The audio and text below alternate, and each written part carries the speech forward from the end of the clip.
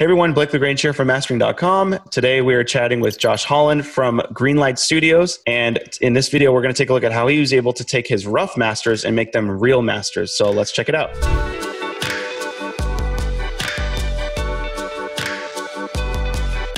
Before we continue our conversation and dive in even more to what we're chatting about, I want to just kind of give anybody watching this just a very kind of brief, high-level view of what you do. Obviously, you're an engineer, producer, and so forth. So, I mean, just a brief kind of high-level view of what you do, who you are, and all that good stuff. Well, basically, the main gist is the fact that I started in the music scene probably between late 90s, early 2000s. I started as a guitar player, and then progressively just like I built a studio out of necessity for my own music, then started playing shows, and then people are like, "Where did you record?" I'm like, I did it. Yeah. And they're like, "Well, you record us." And I'm like, "Wait, I can get paid for the gear that I'm buying for myself?" Okay. And so I did that for many years. And we were kind of talking earlier, like being an empath in business was difficult as I gave away the shop a lot. But the last couple of years, I finally started really bearing down on the business side of things. And in the process, I basically had to pivot because being a rock and metal kid, well, hip hop is the big thing right now. And it's a lot easier to get hip hop clients because they'll come in for a couple hours and record versus a band that has to have like 2-3 days and you take their beer money away. So now I've been predominantly, like the last 2 years, I've been full-time self-employed with recording studio as like predominantly tracking, mixing, and mastering was kind of I can do it to the level of most of the people that I hear, but I still didn't consider myself a mastering engineer per se. Sure. Which is why I bit. Sure. Got it. And your studio is Greenlight Studios, right? That's like your main. Correct. Okay. That's what I thought. Okay. Got it. So you've been doing that. This is full time, right? This is your day job, yep, right? Yep. My last day I used to work in pharmacy. My last day was June 27th of 2018. I love it. Yeah. And it was great because when I put the 2 weeks in, I left a card where it was like, sorry for your loss. It's me. I love it. So you're in medicine, pharmaceuticals. That's what you did. And then you pivoted and said, I'm doing music full time. So that's fantastic. So you've been doing that since 2018. June, you said June 2018? Yeah, June 2018 is when I went full time. And in 2011, I went part time. So I'd been like basically 20 hours a week. And okay, studio, got it. Yeah, outside. Because it was like, I didn't want to just like throw total caution to the wind and have no buffer.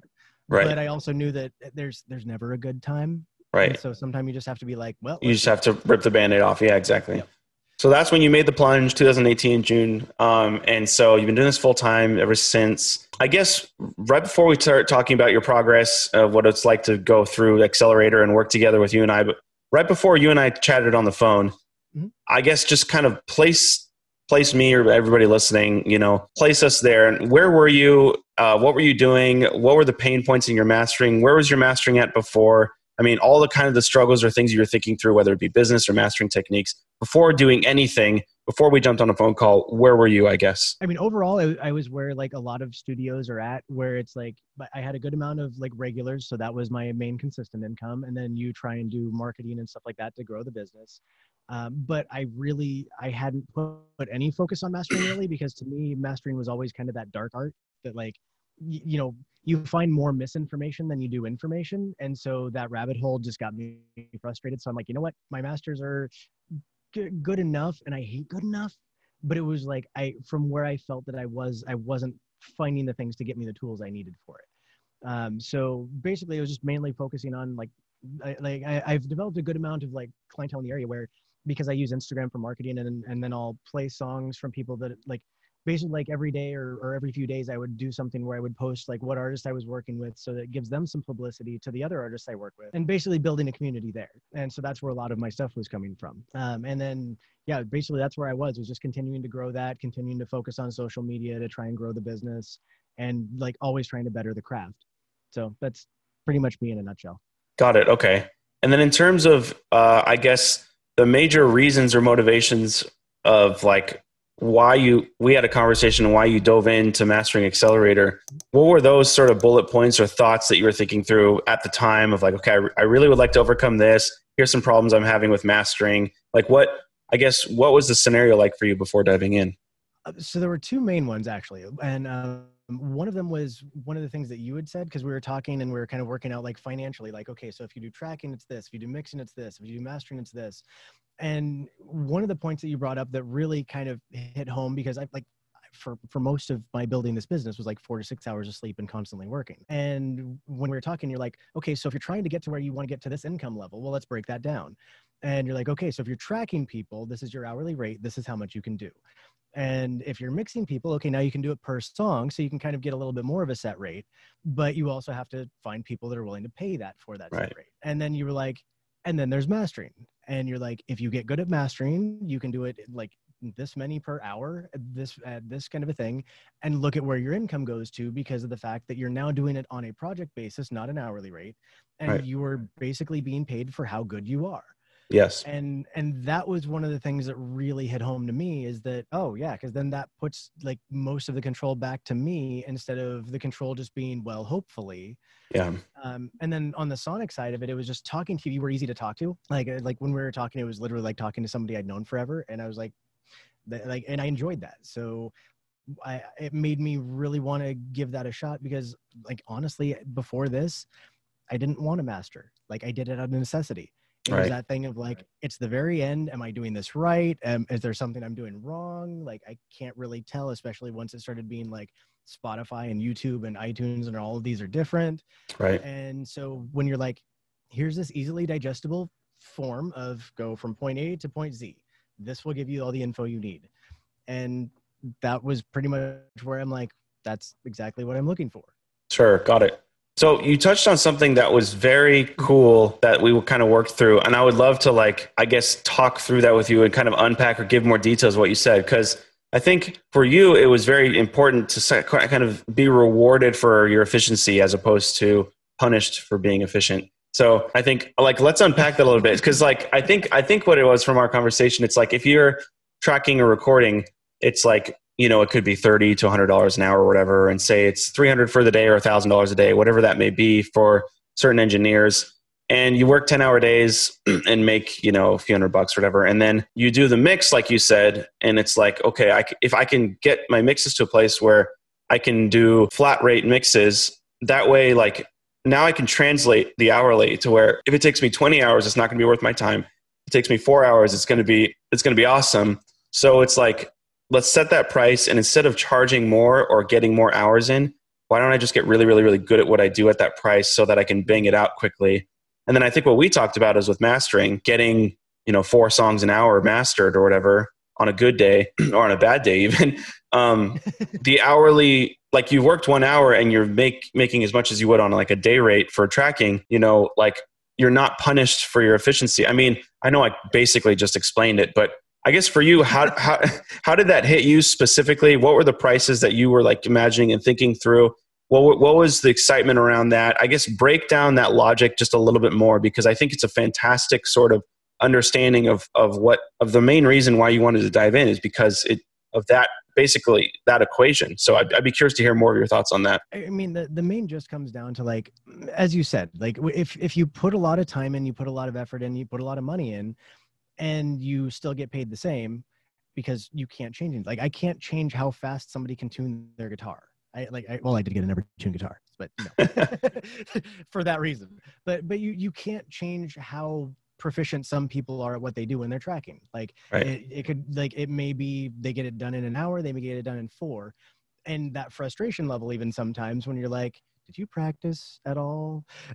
And then after the fact, having to go through, edit all this stuff. So you end up all these points of where it's like your skill set is good and it gives you better quality, but you're doing more of the stuff you don't want to do. Right. Whereas by building the skill set with mastering and mixing as well, but by building those skill sets, you're literally paid by how fast you are with the quality you get.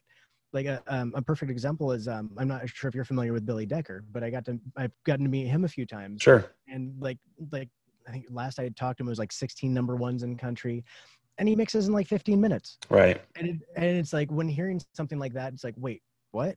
That's possible? And then actually getting to watch him do it at one point, and I'm like, oh, so, well, if he can do it, I can get to there. But it's to the point of, like, your skill set and mastering, especially because it's on a song by song basis. Right. Like, you aren't having to mix 100 different tracks together. It's Right. like as you were saying, you start with your single track, and your goal is to get to where you can hear everything. And so I think sorry, I can sometimes lose the brevity on I it's but, a lack of brevity is fine with me. okay. I welcome it. It's fine.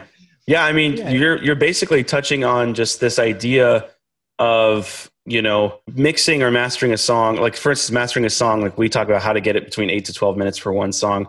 That idea, it seems like, okay, well, you're just rushing. Well, no, you're putting in an enormous amount of time on the front end in terms of your knowledge and your neural pathways that you're setting up, to where that 15 minutes that you're taking for that one song, it's taking you 15 minutes, not because you're rushing it, but because all of the work happened before you touched the project. So, you know what I mean? So I really like that. I mean, that definitely feels more like a conversation, because I'm just like, of course, drink this Kool-Aid as well.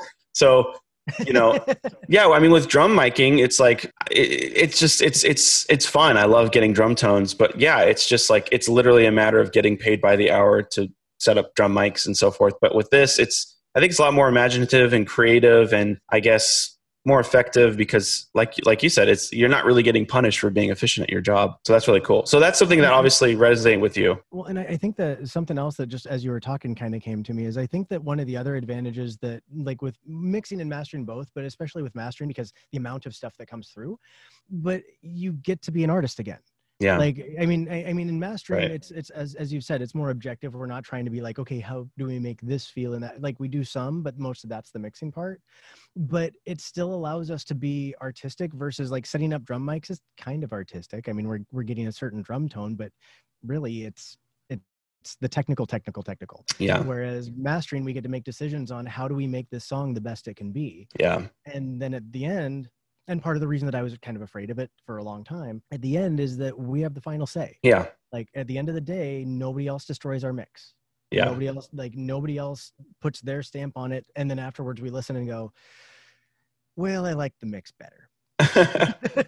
Right. Totally, man. So like, I guess in terms of like, I'm trying to put this on even more, like, so you dove in, we had a great conversation. I was very much keen on trying to help you do what you were doing, because what you were doing with Greenlight was really fantastic. And I was just like, okay, how do we accelerate that process and like continue the mastering side of things? So I guess kind of in this sort of portion or section of like kind of understanding this stuff, what was it like for you, I guess, in terms of just going through the process and the content and the Q&A calls, and not necessarily where are you at now, not necessarily what are your skill sets now. I just mean, what was it like for you going through the process, jumping on Q&A calls or you know, stuff like that, or the community, or getting through the content or action items? What were the things that were just sort of like reframing your mind or thinking through? I mean, what was the process like for you personally? It was very enlightening in a lot of ways, because I really like how you approach through the content as like, whatever you think you know, stop. And I say that as somebody who, like, I've been doing this 20 years.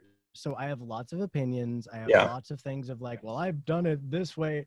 But when you said it that way, and I'm like, yeah, well, if I'm going to try and approach this as a master engineer, not as a jack of all trades, then how do I approach that? Yeah. And and I think I told you before the call started, one of the things that I loved was you made the comment about like, mixing is taking all these things and bringing it to this one track, and mastering is making sure that track you can hear all of those things.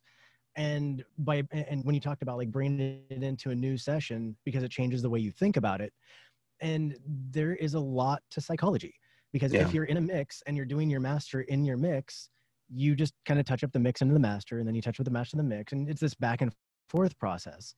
And for me, as somebody who like would always like, I don't know the age range of people watching, but when I was a kid reading the choose your own adventure books, and then if you didn't like the answer, then you would like hold your thumb there and see where it was, and then go back and make a choice. And that's honestly what like mixing and mastering together feels like, because I can always go back and change it. And I loved how you're like, the final mix is the final mix. Until it's the final mix, you don't do the master. And if somebody wants to remaster after they're like, oh, well, I just did this thing, then it's a new file. Right. And I love, like, one of the examples would be from the coursework where you used one of the songs with a drum, and the only thing changing was the snare drum. Yeah. And you're like, see how you have to master all of these differently. And something that little, I mean, not little, but little, yeah, that makes that much of a difference. And you can't just like go, oh, you changed the snare drum, oh, let me just pop that back in and it'll be just as where it was. Right. And like, those were the kinds of things for the detail stuff that I loved. Did I go off the rails yet? No, dude, you're on the rails. I love it, man. Yeah, I mean, that's fantastic. Like I'm very, very like I'm kind of one of those people where when I like something, like I talk about it all the time. So for better or worse.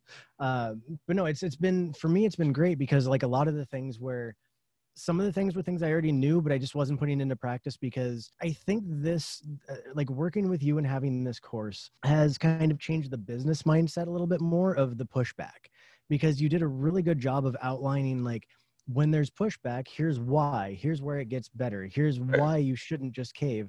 Because as we talked earlier, I'm the empath by nature. Mm-hmm. So when somebody's like, well, can you just do this thing? And I'm like, well, okay. I mean, that'll only take me like a half hour, but add up a half an hour from 10 different clients. And I just, like, it takes a bit of time from your day. Yeah.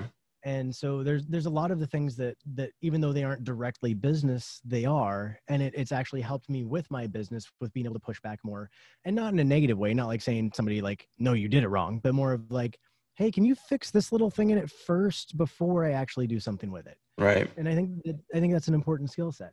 Sure. Yeah. And you mentioned the Q&A calls. I apologize. I've been in on about 3 or 4 of them. Yeah. But it's usually like they were either going while I was in a session or something. But when I've hopped on, it's always been to where like I haven't actually like contributed from it, because I'm like, I don't know how the Q&A calls work yet. So I just kind of want to get the feeling. So I'm not like the one that everyone's going, God, this guy can't figure out what he's doing. But I have been planning on getting more active in those things. But it's just, I basically, because this is my day job and then trying to plow through the course in the off time. So it's just been like a lot of like, eat, sleep, this stuff. Yeah. So it sounds like the thing that's been the most helpful for you is just the kind of go at your own pace content and digesting that and applying it. That sounds like it. Yeah. Yeah. Gotcha. Well, and I appreciate, because the way that you did it, and just to note, I'm technically doing it wrong. So I want to preface with that. Okay. Because the way that you talk about it, and I think that if somebody's not, like, for me, this is my day job. And so I wanted to gain all the nuggets that I could quickly and then go back and redigest, kind of like skimming a book first and then come back. I'm a huge fan of that. Yeah. Yeah. And so for me, that's why I'm doing it that way, is because I wanted to be able to take care of my clients like the quickest that I could. And good strategy. But for the people that haven't been doing this as long, the way you've laid it out is week 1, do this. Okay, get this set. Okay, week 2, do this. And because you do a really good job of, okay, here's songs, here's action items, here's things to do this. And I think that a lot of the time the action items are the hard part for a lot of people, where it's like, well, so I guess I'll just go online and try and find something that I can master. And you're like, here, bulk dump, go.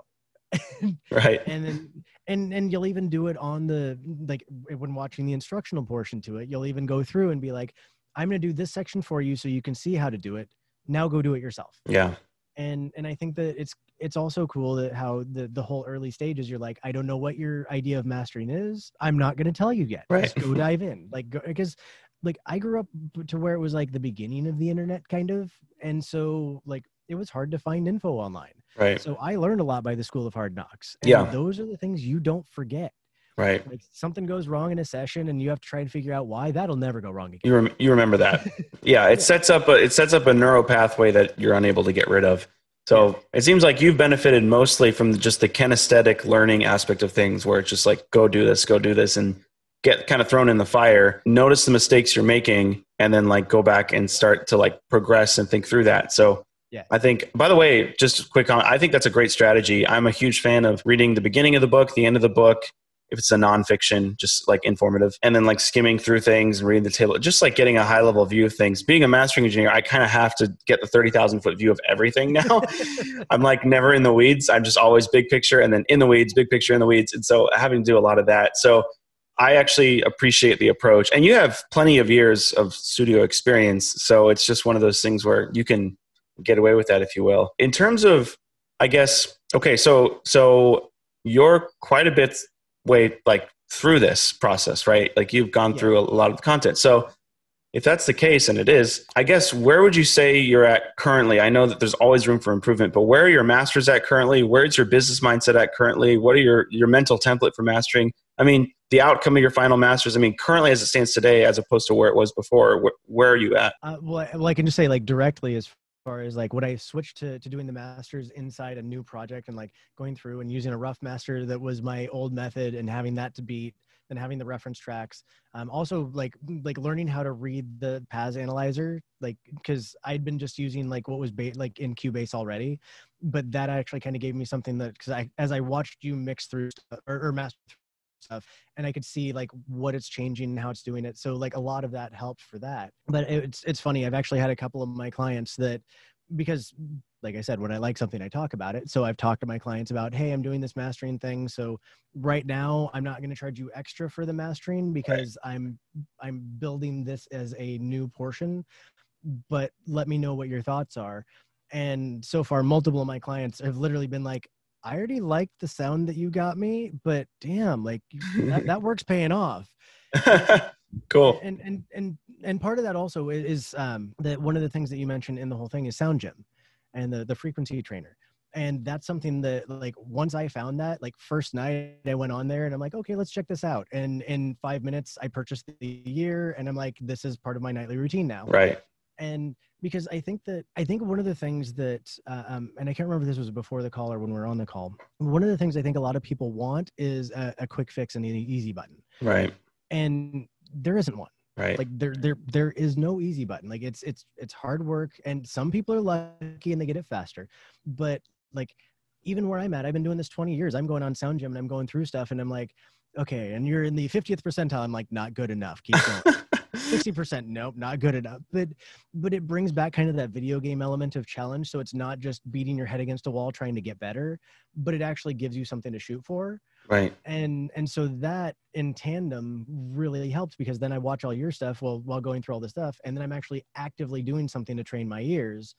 And so I think that combination really, like, I'm super like, honestly, just you telling me about that was probably worth the price of admission anyway. Mm-hmm. But the content is, I love the content. Like I go back through and watch stuff just when I'm doing other things, just to kind of reiterate it. That's fantastic, man. I mean, so I'm curious, and I guess curious and excited to hear, like, what's the plan moving forward for you? Like, how are you going to continue to apply all this mastering knowledge? Like, give me kind of the big picture vision of Greenlight, or maybe just you as a producer, of how are we going to implement this stuff with mastering? What are you most excited for, looking forward to, even in the content stuff that you haven't gone through?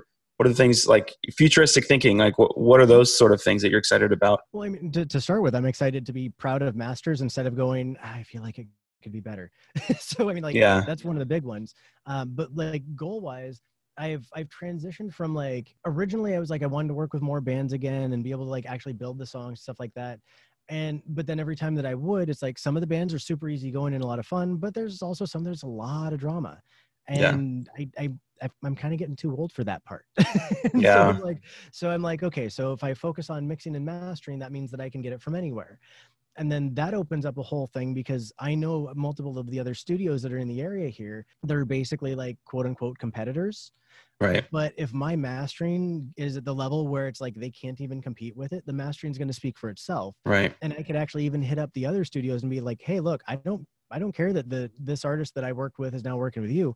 That's fine. I don't mind. Right. Hey, do you want me to try and do the masters for you to get that last level? Because just throwing ozone doesn't count. Amen. Yeah. I've had artists that are like, hey, can you make it louder? And I'm like, oh, I'm not back to the studio yet, but I can when I get back. And then they message an hour later, oh, I just had a friend throw it through ozone. It's fine. And I listened and it was totally distorted. And I'm like, right. Yeah, I'm glad I spent that time on the mix. Yeah, it's the quick fix, easy button that just doesn't work. I mean, one strategy you could be applying, and we've done this before, is local studios in the area where you basically give them like a particular coupon code or setup where it's like, any of your artists that you work through, I'll give you 30% off or even 50% off discount if they master with me. And then you can either do one of two things. One, you can just say that you have this awesome hookup. The artist has a great discount and they come back to you with more work. Or two, you can keep the extra 30% as a referral fee and just make more money doing it that way. And so I think applying that strategy is probably a good idea, with what you're doing, for sure. And especially with the way that I do my, with the way that I've been on break for a little bit for trying to get all this stuff taken care of. But when being on my normal Instagram thing and I'm posting all the time, which gets a lot of interest and circulates, and then they tell other people and they tell other people. And so by doing that now with mastering, one of the things I'm looking forward to doing is going on and being like, here's how my rough masters used to be, and this is what you guys already liked. Here's where it is now. Here's why to come back. And it makes it really easy when you can just like have that outlet to be able to broadcast. Right. Because nothing says more than, like, when it comes to audio, nothing is going to sell you more than somebody hearing the difference. Right. Of course. Yeah. There's nothing better. I mean, we built our business based off of like, here's what it sounds like before. Here's what it sounds like after. Like, click, like move forward, like click, like, do you want this? Yes or no? Yeah. And so, yeah, I mean, being able to provide that is one thing for sure. And then the marketing side is just pouring gasoline on it. You know, it's just, exactly. Just here we go. So, well, awesome, man. Okay. So I guess only a couple other things that I'm curious about.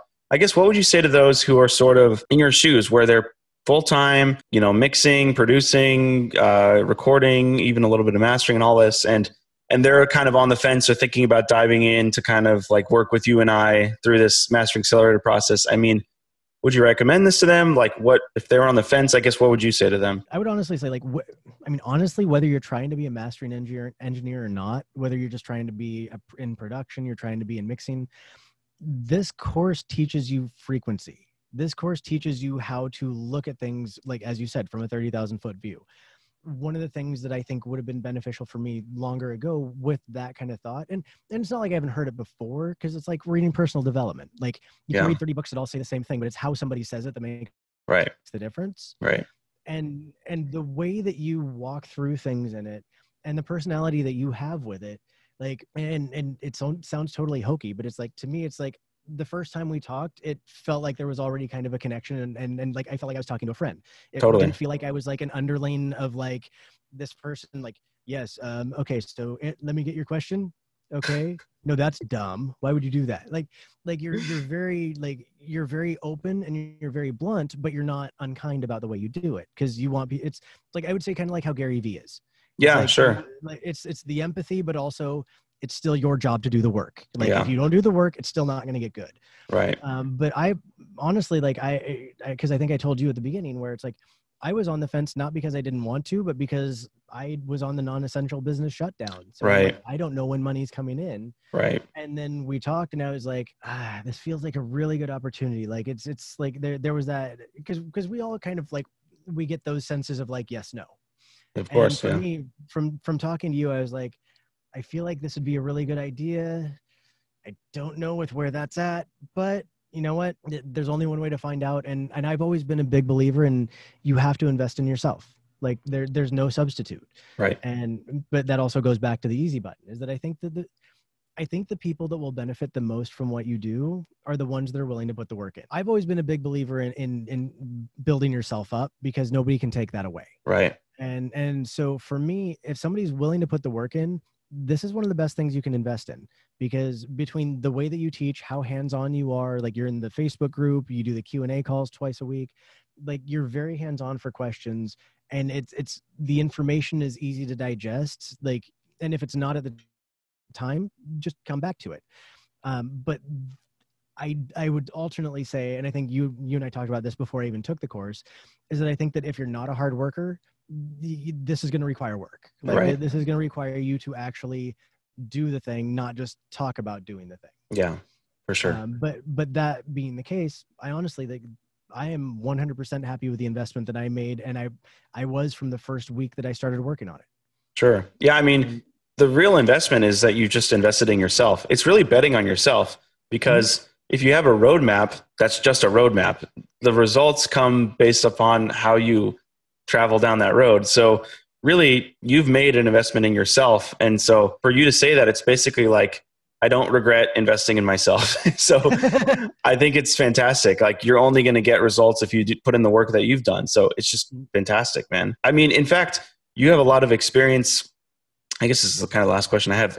You have a lot of experience in this. You have 20 years basically in doing this, 3 years now, full time. For somebody in your shoes, who's kind of maybe even just like a few steps behind you, what would be like some personal advice that you would give to them in terms to help advance their skill set, their career, themselves, or whatever? Like, what's just some advice that you've been able to receive yourself and it's really helped you? What would you like to pass on and just give advice to other producers? I mean, a lot of it, I mean, it sounds like the corniest thing in the world, but do the work. Like, and let me use an example. One of the old bands that I was in, I basically had gotten frustrated in bands, and I was like, you know what? I'm tired of just like being the one person who's willing to work and drag everybody else along. And I was like, you know what? These 3 friends of mine are all in their own bands, and that guy. What if we build a band? Yeah. And so we built that. And this is where it ties in, I promise. It's cool. but basically it was that since all of us were that guy, the problem is that the work ethic went down because everybody was used to doing everything. So now it's like, oh, we'll all each pull our own weight. But then it's like, guys, like, no, we still have to work. Like we didn't just make it because we're all good. Right. And so the reason I tie that back is that, like, even if you're good, if you stop putting the work in, the skills will falter. Right. Like it's not something you do once and then you're done. It's something that you have to continually do. Right. So for me, yeah, as you said, I've done this 20 years, and then I took this mastering course because I still want to continue to grow. I want to find something else that's going to bring more value to me. I think at the end of the day, the biggest thing is just putting that time in and like whether, like, I think like spending money on educational stuff or also with artists, like, I mean, honestly, I think personal development is really big for artists, and they're usually the ones that push back the most. Totally. But I think that in general, that's one of the things that keeps me from being that like stereotypical like artist that's depressed about everything. And it's because it's the thing that feeds me in the positive direction. Right. So it's like, and just having that offset. Just do the work. I mean, it's hard though for a lot of people. So I mean, I very much appreciate that. I obviously totally agree with you. Betting on yourself is something I've heard from you. Investing in yourself, do the work, and you could be great, but you have to be disciplined as well. So you're somebody who has all of that, and congrats for making this far. You're obviously Thank you for the opportunity. Oh yeah. I mean, you're obviously going to continue doing great things, and I'm personally devoted to helping you with whatever you need to do. Is there anything else you'd like to say? I mean, kind of last thoughts here, and whatever you want to talk about. I mean, overall, I think it just comes down to where, like, one of the things that was important to me was when you and I talked originally, and you're like, what do you want your life to look like? Like, like, how much are you looking to make per year? And then you were like, okay, well, using that, here's numbers on how to make that work. And I think that sometimes the hard thing to do is to look at where your life is, where you want your life to be. And it's easy to make excuses for, well, this thing didn't happen, or this person screwed me over, or this thing happened. But at the end of the day, none of that matters. Right. At the end of the day, it really comes down to, you're here, you want to be here. How do you get there? Right. Reverse engineer it. Yeah. Yeah. And I feel very fortunate that I was one of the ones that you had reached out to about that initial consultation. And because it was kind of like out of the middle of nowhere, and I'm like, oh, sure, that sounds cool. Yeah. But then when I talked to you and the conversations we had, I've never really had a mentor. It was just all School of Hard Knocks, and hit your head against the wall, find a new way to do it. It's paid off so far, so it's good. Keep doing it. It has, but on the same token, like, having somebody like you to be able to bounce ideas off of, like, you know, these things. It's not me throwing an idea by one of my friends who's a musician that's going to be like, oh, well, you know, yeah, I think your hi-hat's too far to the left. What?